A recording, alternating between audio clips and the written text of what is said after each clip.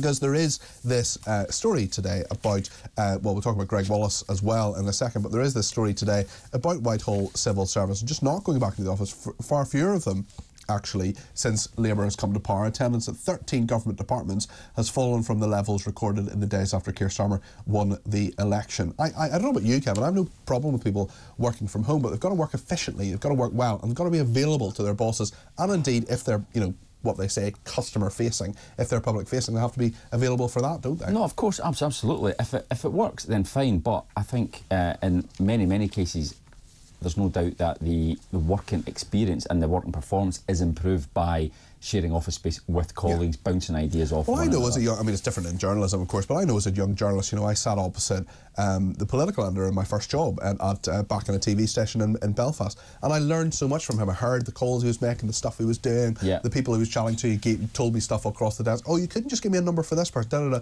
What would you do? I'm going out to do a story in this part. Would you help me? Kind of thing. And they're just all those kind of conversations that really help you in an office. Absolutely, you can't get that even on Zoom calls. You can't get that type of stuff. That kind of spontaneous thing that you don't have to book a time to talk to one another about. So yeah, I mean, Labour, the target, the government's target is for civil servants to spend 60%, so 3 days a week, in the office. Now, the Tories, you're right, I've got those figures that they gave to the Telegraph on it would appear a drop in occupancy levels. Now, the curious thing is, last night the Cabinet Office put out quite a strong rejection of that. Now, bear with me here, because I'll read out what just to say to people, the Cabinet Office is a sort of central bit of government. It's a sort of the government of the government. It's a big, when they say about the centre, they mean Downing Street and the Cabinet Office. So this is about civil servants and how they interact. Exactly, exactly. So what they've said is that so between July and September last year, so when the Conservatives were still in, occupancy levels in Whitehall offices was at 57%.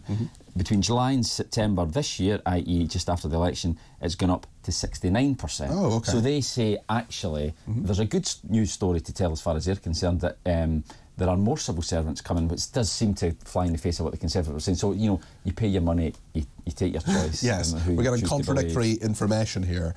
Yes, another place we're getting contradictory information is in regard to Gregg Wallace, because more and more fresh claims are flooding in about the MasterChef presenter and his allegedly unkind and ridiculous behaviour. Of course, he denies that he's done anything that involves sexual impropriety. Let's just remind ourselves of the last time we heard from him. This was on Monday, and this was an apology video on his Instagram.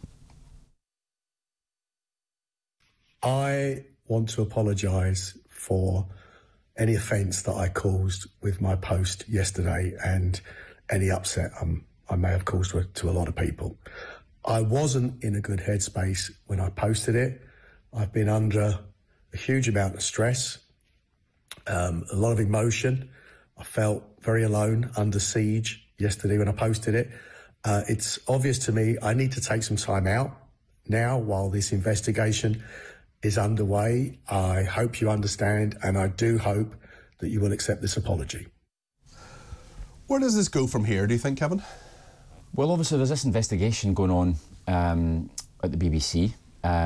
We don't know, obviously, if there will ever be an investigation of a criminal nature. We have no idea about that. But in the meantime, the BBC investigation has to be allowed to run its course. Now, we know that Lisa Nandy has been in touch with the Culture head of the BBC, the Culture Secretary, just to touch on this, but also wider workplace practices in the BBC. Obviously, there have been allegations against other BBC presenters in the past. So yeah, it's. I think he's right in what he says there, that he needs to take some time out, and we just need to let this investigation take its course. But it's obviously caused absolute chaos for the BBC's Christmas schedule. They've had to cancel, is it 2 MasterChef programmes, I think, they had lined up for Christmas.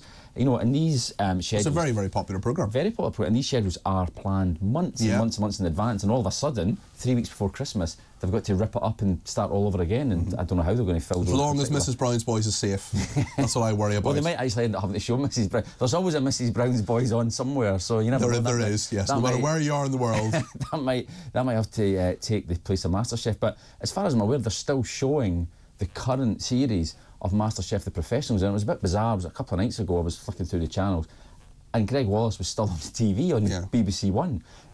So obviously there's all sorts of, I'm sure, high-level meetings going on inside the BBC to try and sort of navigate their way through yet another. If only they'd had some of those meetings before, when some of the allegations were made previously, they perhaps wouldn't be in this situation. Of course, Gregg Wallace, as we know through his lawyers, he has denied any sexual impropriety or acting in a way that would lead to people thinking that. Thank you very, very much indeed to Kevin Schofield. He's the political editor of HuffPost UK.